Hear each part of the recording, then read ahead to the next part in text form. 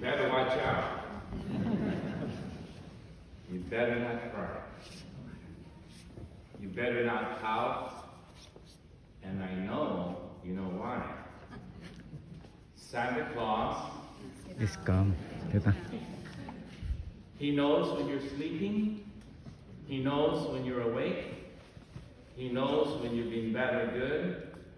So be good for goodness sake. All right. You guys got me nervous there for a moment. I thought you would be joining me. Now for our next song, it will be the first Noel. Anyway, with this song, the coming of Santa Claus is foretold. He knows our every move, our every word, our every action. Children are encouraged to be good because Santa Claus is coming. However, in our gospel today, we are not told of the coming of Santa Claus, but of the glorious return of Christ.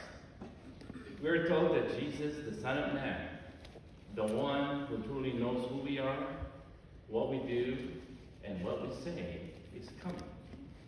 And we are told to be ready when he comes. I don't know about you, but I'm pretty excited about this Christmas this year.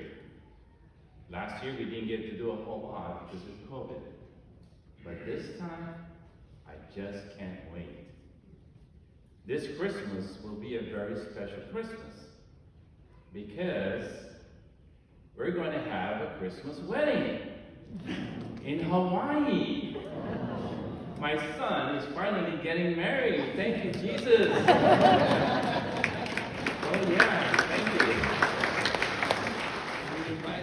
Yes, all of you can come. Pay for your own airfare. Oh, and to top it all off, I'm going to officiate their wedding. Oh. My first ever wedding. They just don't know what they're getting into. Man, I love Christmas. I love the anticipation. I can strongly feel those many, many same emotions of excitedness when I was a kid. The Christmas decorations, the lights, the glitter, the cookies, all of this direct my thoughts towards the gifts that I'm getting this year. And hopefully some grandchildren. Anyway, going back to my homily, today is the first Sunday of Advent. Advent comes from the Latin word meaning coming. Jesus is coming. We need to remind ourselves that this is the time of spiritual preparation for his arrival. And we need to be grateful for the love of the Father for giving his Son to us for our salvation. And this is also why we should be grateful that Advent follows Thanksgiving. Thanksgiving is like an appetizer for Advent. At Thanksgiving, we spend time actively reflecting on what Jesus has done for us in the past year. Since Advent is the time to celebrate the coming of Jesus, being thankful is the perfect place for expectancy. Jesus is the greatest gift. He is the wonderful Counselor, the Prince of Peace, the everlasting Father. In receiving the greatest gift of all, we should associate gratefulness with the greatest amount of anticipation. While Advent is a joyous time, our gospel doesn't sound so joyous. It sounds more like an Armageddon or the movie The End Times.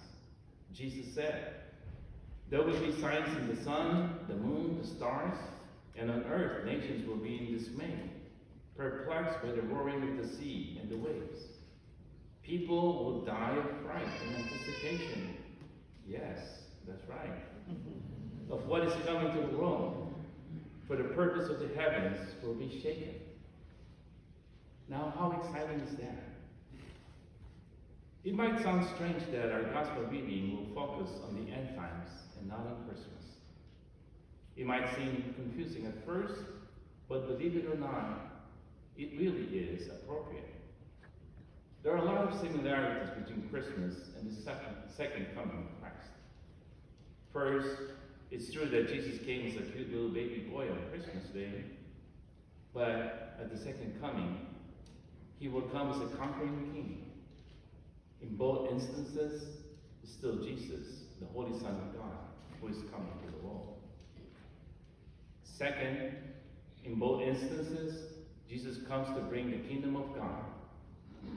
At Christmas, he came to establish the kingdom through his teachings, his miracles, his death and resurrection. And at the second coming, Jesus will bring the fulfillment of what he has begun on Christmas. All sins and suffering will be wiped away, and we will enter into eternal life with all the angels and all the saints.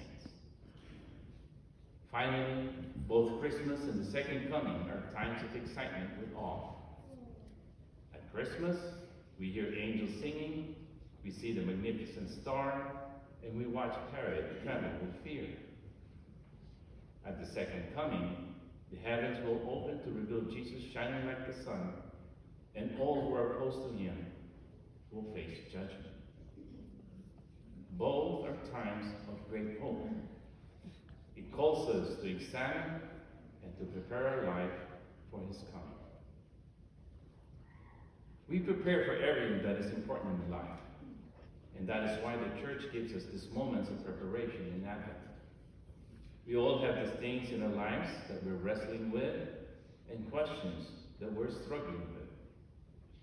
We all need a turning point, and Advent is that time to step back, to think about who we are and what we're here for, to think of what matters the most and what matters least.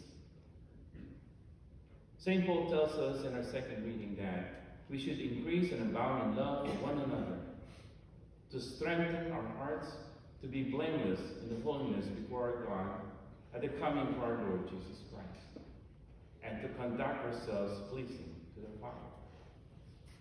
Jesus also told us to prepare for the kingdom of righteousness, to be on guard that our hearts is not weighed down with greed, drunkenness, and all worries of life, to be alert at all times, and to pray at all times, that we may have the strength to escape all the things that will take place when we stand before Jesus on that final day.